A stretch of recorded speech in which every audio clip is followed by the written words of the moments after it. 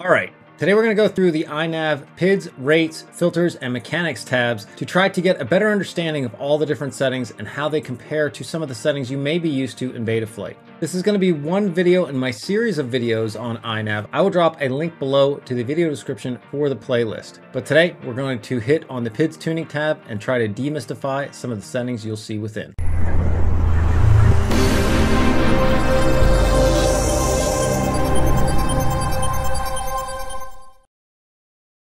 So first up here is the PIDs Gains tab. And really what you see is what you get in regard to this. Basically just the PID gains, the proportional, integral, and derivative, and feed forward. So that is very similar to what you see over here in Betaflight with proportional, integral, and then derivative, and then feed forward there as well. Betaflight does have a twist where they have like a dynamic D gains. iNAV has the same things. We'll talk about that here in just a second, but you don't see that dynamic D gains up here with like a min and max gain. They handle it just a different way. Of course, you have the roll, pitch, and yaw, and these very much work that you can either use the slider or type in the number. And then once you hit tab to the next number, it just kind of moves the slider automatically. Unfortunately, it does not have sliders that basically lock the interchangeability between the gains, which is what matters the most. Hopefully we'll see that added in the future in iNAV and other firmwares, because it is awful convenient to be when you want to increase prop wash performance, you just move all the gains up at once. You don't have to like move each of these and then move each of these and then keep the ratio between the P and the D and the I term all. And it just is a lot easier to just move one slider. But that's not in here, so you will have to move the gains up manually. So although there's sliders here, they're not the exact same setup as over here. They're kind of just manual PID gains that have a slider representation on them. The other option down here is you can show advanced PID controls, and this is mostly for barometer, sonar, and altitude. So those will be rated to some of the GPS modes, which we will get into tuning those later. So these are your core PID controllers for like acro or manual mode with a quadcopter. And then this, if you're using GPS assisted modes, then these will come into play, and I'll be doing specific tuning videos where we're going to tune altitude hold and things like that, and then we'll be using these parameters. Of course, down here we have the angle and horizon modes. We have the strength and cutoff and transition, and that is very similar to what we see here in Betaflight, where we have the angle, horizon. Here it's broken out. You have the strength 1550, so you can actually separate those. And then the angle low pass filter, that's what LPF stands for. The cutoff there is the low pass filter that is on the accelerometer. So that's at 15 Hertz. That is, you don't see that over here in Betaflight. That is in the CLI in Betaflight. It's actually a little lower than that, I believe, is the default in Betaflight. The transition for horizon mode is the angle in which you transition from angle mode, where it self-levels, to once you go beyond the 70 degrees, you'll be in acro mode. Of course, in angle mode, you can't go beyond. So the one thing you don't see here that you do in Betaflight is this angle limit for when you're in angle mode. That's actually under the Rates and Expo tab, which we'll get into next. And you can see that max roll angle and pitch angle. So you can actually have it two different settings in iNAV, where in Betaflight, it is just one setting. So it's going to be 55 degrees on max pitch forward and max roll, whereas you can differentiate those here. So that leads us into the next tab, the Rates and Expo tab. Here you can see you can set your max roll and pitch and yaw rates here in degrees per second. So the amount of percent expo you can set anywhere from 0 to 100. As you can see on here, you don't have a graphic. The graphic to actually show you the difference between the two is actually in the Receivers tab here. So if I click on the Receivers tab, and you can slide down, and these are bunched up a little bit here because I have it kind of shrunk on my screen, but you can see that expo curve that you're getting. This is up at my max rate. That's actually 100%. So if I set this to example for 0.5, you'll see the curve change there, that blue curve. And then if I would save and reboot, then when I go back into here, you'll see these are now 50%. Vice versa, if I set these to 25 and 25, and then just hit save down here. Now it's odd that in the other page I have to hit save and reboot, but here I can just hit save. Then I can go back into here, and then you can see that change right there without having to do a save and reboot. So it's a little different. The other setting you'll see in here is the heading hold rate limit. This has to do with waypoint missions, return to home, and things of that nature. It's going to be the maximum degrees per second that the quad will yaw. So if you want nice, smooth yaw turns when it's going in waypoint missions in an automated flight mode, then that's what you would adjust. Those are for servo control. So for quadcopters, we would just go ahead and ignore these. Now for these other items like TPA, throttle limit, and mid-throttle expo, we just have to go to different pages for those. So for the throttle expo part, where you can see it right here, here's the graphic. So I have my throttle expo. Now back under the filters tab, if I want to get to TPA, that's going to be under the mechanics. And you'll see under there that you have your TPA down here, your thrust PID attenuation TPA is right here. You can see it's 20% and a 1200 breakpoint, whereas in Betaflight it's 65% at a 1350 breakpoint. But before I get into the other items of the mechanics page, let's go into the filters page, and here there's quite a bit of differences. The first thing we have here is just the main gyro low pass filter. So this is similar to Betaflight, or at least how Betaflight used to be or can be. You can still change this. You don't have these sliders up top here like you see in Betaflight to move the filters around to kind of simplify things, but you do have kind of all these sliders to do somewhat of the same thing. This is basically a single low pass filter. It's a PT1 filter, but you do have other options you could change it to. So like in Betaflight here, you can change this to a PT1, biquad, PT2, or PT3. Those options are in iNAV, even a PT3, which is a pretty new filter in Betaflight. Those were ported into iNAV. And again, you can change this in the CLI, which I'll show you in a second. This low pass cutoff here is similar to these cutoffs. So you can see this is at 250 to 500. But what's the difference is that in iNAV, you don't have these dynamic filters where they're moving up and down. So essentially, if I wanted to mimic this in Betaflight, what I would need to do is then I can bring this down, and that's at 110. I can't get exactly on it, but around 112 using the slider. Of course, I could turn off the slider and then just type this in right here as 110, and essentially that is the same thing. Now, iNAV does not have a low pass 1 and low pass 2 in the same sense that Betaflight does, where it's just the same low pass filter, but it kind of does because of this unicorn filter, as they call it.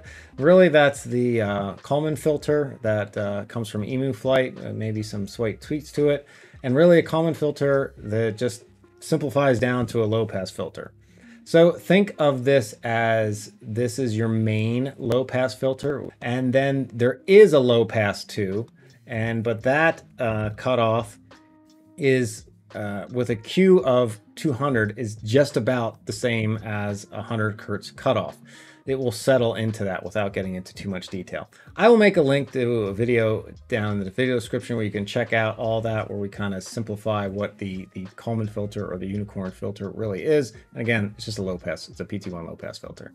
So the Q factor is how you adjust that. A higher Q factor means that the cutoff of the Kalman or the unicorn filter will be higher. A lower Q factor means the cutoff of the unicorn filter will be lower. So yeah, it's kind of more things that are changed, more things that are the same. Wedged in between the two, we have this matrix filter. The matrix filter is really just iNAV's dynamic notch filter. So if we go down to here, you can see we have our dynamic notch filter. Now in Betaflight's newest dynamic notch filter, you have a notch count, which can go up to 5. That is 1 to 5 notches hunting around independently, all on the same axis, all on each axis for peaks of noise, and it's going to crush those out. Whereas in iNAV, you only have 1 notch per axis, and for where it's detecting where the peaks are. What it does is that if it detects a peak on the roll axis at, say, 250 Hertz, it's going to put notches on the pitch and yaw at that same frequency. And then the same thing for the pitch axis. It's going to do the same thing there. So if it detects on the pitch axis a peak at 100 Hertz, it's going to put notches on the pitch, roll, and yaw at 100 Hertz as well. So it's going to make a 3x3 kind of matrix of where these notches at, or it's not really not a matrix, but it's 3x3, and It's somewhat associated with a matrix. So that's the name of it. So when you see matrix filter, think dynamic notch. Same Q factor here as you see in Betaflight. You can see the default here is 300, and iNAV it's 250, so just about the same. And then this min cutoff frequency is the same thing here as you have as the min there. Moving on to the D-term filter here, you can see we can kind of do the same thing by just setting that to static and then moving that around. So that's 110. I can get close to that. 112. I could again turn off the slider and just type it in there. But essentially that's what that is. Now the default for this is a PT3 filter. So that's actual default is a PT3. Again, we'll go into the CLI and I'll show you where you can see that. And then of course, finally, there is the RPM filter that iNAV has as well. This is if you have ESC telemetry, but it's a little different because they don't have bidirectional support. You actually have to have ESC telemetry hooked up.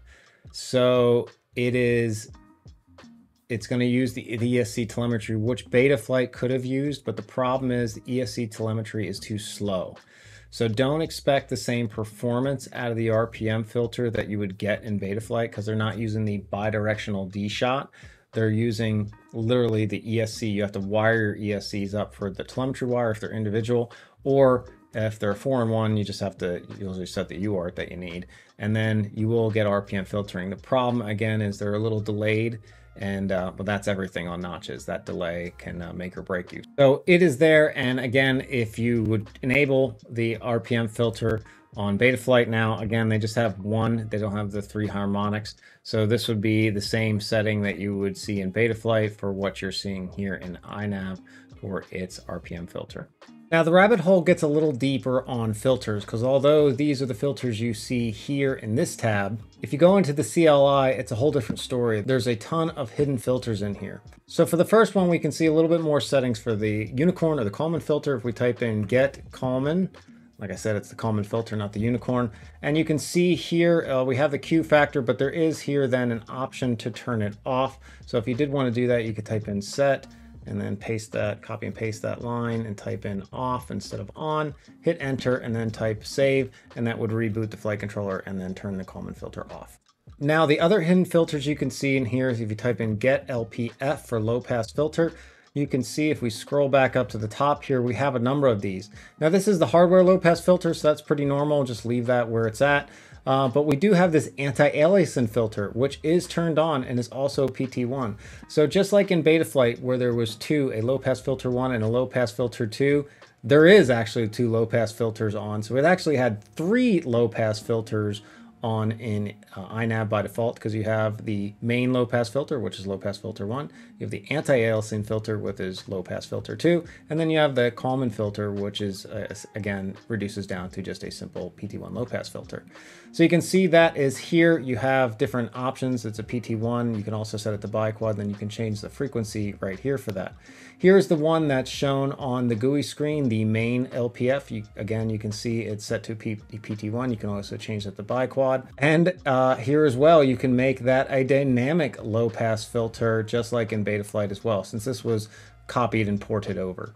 Just like in Betaflight, there is a min and a max. So if you would turn this to on, you would have the min and the max settings. So there's a lot in here that you can play with to make this very much similar to Betaflight. There's even most recent dynamic filter Expo, which just how quickly the low pass filter rises when you raise throttle. Now sliding down here, you can see, as we talked about before, here is the accelerometer low pass filter. This variable is exposed in the GUI, and we touched on that. This was right below where all the angle mode settings were, and you can change that from a biquad to PT1 if you wanted to here. There's a servo low pass filter. It's airplane stuff more than anything.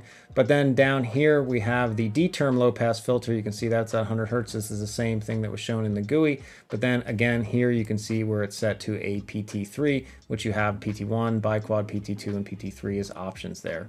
Do note there's also the D-term low pass filter 2, which is set to 0, which means off in low pass filter terms. So you could turn that on to have 2 D-term filters, low pass filters back to back. And if you would turn that to any hertz other than 0, like set that to 100, 150, something like that, you can then, of course, it's a PT1 by default, but you could change that to these filter types here as well. And then finally, there is a yaw low pass filter, just like in Betaflight here as well. There even is the option here for the Smith predictive low pass filter, which is ported over from EmuFlight. That basically takes the filtered data and does the derivative of it, which really just adds noise back in. It advances the signal to make it not lagged by the filtering, but it kind of adds the noise back in, so it's kind of redundant, but nevertheless, it is there. And it looks like, honestly, it's active. So that's going to undo some filter delay, but also add noise back into the signal. So you might want to use that or not. Well, it's up to you. And lastly, let's go into the mechanics page. And in the mechanics page, we have a number of items that would just be located on the PID settings page in Betaflight. The first up is the iTerm Relax. And this is a key feature of both firmwares that locks the iTerm when you implement a sharp input, which is critical. The cutoff factors are basically the same between the two. 15 and 15 is about the same. You can see the cutoff here is 15. This is 15 as well. And they just don't have the settings here, which probably most people don't ever adjust anyways. And again, they don't have the setting between gyro and set point, which again, people probably don't adjust anyway. So really that cutoff is everything. There's your cutoff that you can change right there if you wanted to increase or decrease that. Of course, if you're having any slow bounce back, you do a sharp flip or roll, got some real slow bounce back. If you're not sure if it's P to D balance or maybe the I term is winding up and causing that, just come into here and move this down. I usually, for a test, I would move it down to 5, see if you still have it. That will definitely lock out your I term. We are familiar with the anti-gravity gain. That is the same here that you see in Betaflight, just some different options over here in Betaflight. You have the smoothing versus, so on and so forth. Again, most people are probably just adjusting the gain here, and this is the gain itself. Now, there is a big fundamental difference under the hood. In iNAV, you are not boosting the P and the I term together, which is a big mistake. They should be doing both at the same time. They're just boosting the I term, which is kind of the old Betaflight way. It's really when we started to see Betaflight boost the P and the I that we see a huge increase in performance for getting rid of those nasty throttles when you punch the throttle or do a punch out and jump off the throttle and you get that dip. That went almost completely away in a flight performance issue, again, when anti-gravity got changed in Betaflight to boost both. So hopefully that will be a change in the future, but just know right now in iNAV 5.1 that it's just boosting the I gain, so you're not going to see quite the performance that you would recognize in Betaflight. The anti-gravity accelerator, I'm not quite sure what that does. I don't see any documentation out there on that. I will have to get back. I will do a pinned comment if I figure that out and put that down there below. And then the anti-gravity cutoff is set to 15. That is how sensitive the anti-gravity is to trigger. Again, that setting is in Betaflight's CLI, so it's kind of hidden, but here on the iNAV, it's right there for you to adjust. So if you want the anti-gravity to trigger more often, basically with a slower stick move, you're going to head and reduce this number. If you wanted to trigger less, so you'd have to really move the throttle super quick, then you increase this number, I would think, to like 20, 25, or if you wanted to trigger when just kind of slow throttle increases, maybe bring that down to 10. 5 would be pretty it'd trigger a lot with 5. This yaw I-term freeze bank angle, that has to do with airplanes and locking out the rudder control. So for quad, you ignore that. And we touched on before that iNAV does have a deboost mechanism. It's actually quite a bit of changes in here for this. So the first is when you do a sharp stick input, D-term kind of fights that because your P is trying to push the quad into the stick move feed forward as well. But the D-term is saying, no, no, no, it doesn't like any change. So even you inputting stick moves, it doesn't like that. So iNAV has a feature, an option here that will actually suppress the D-term. When it's at 0.8, it's going to suppress the D-term by 20%, the difference between 0.8 and 1. And then when you're approaching your max rate, it's actually going to boost, in this case, by 1.2. So that means it's going to boost it by 20% with that setting. If I set that to 2, it would boost it by 2 to stop you from overshooting. So you do have control kind of on both sides of that, which is something you don't have with Betaflight. With Betaflight, it's going to start to boost when you implement a stick move right off the bat. So the angular acceleration is essentially when the D boost is going to be fully activated. And this is your max degrees per second squared. That's what this number would be. So yeah, I have to play around with that a little bit, but you can see here in the tooltips help on a little bit on that. That's basically going to control how sensitive the boosting is to your stick inputs. If you want it to be more sensitive, you're going to lower this number. If you want it to be less sensitive, you're going to increase that number. Now, deboost, just like in Betaflight, will also ultimately boost based on it reading that the gyro is oscillating a lot, or the quad, you know, if the gyro is oscillating, this means the quad's oscillating a lot, and it can boost the D gains to kind of steady that out. Betaflight has the dynamic damping gains over here, and you can see it's set to 35. And in iNAV here, you can see they just call it a low pass filter, which is what Betaflight's is as well, to detect that. They have that set at 80. So if you reduce this slider, again, it will be more sensitive to any gyro oscillations or quad oscillations and go ahead and boost those damping gains. And if you increase this slider, it's going to be less sensitive to that, so it won't boost it as quickly or as much when you have the quad oscillating.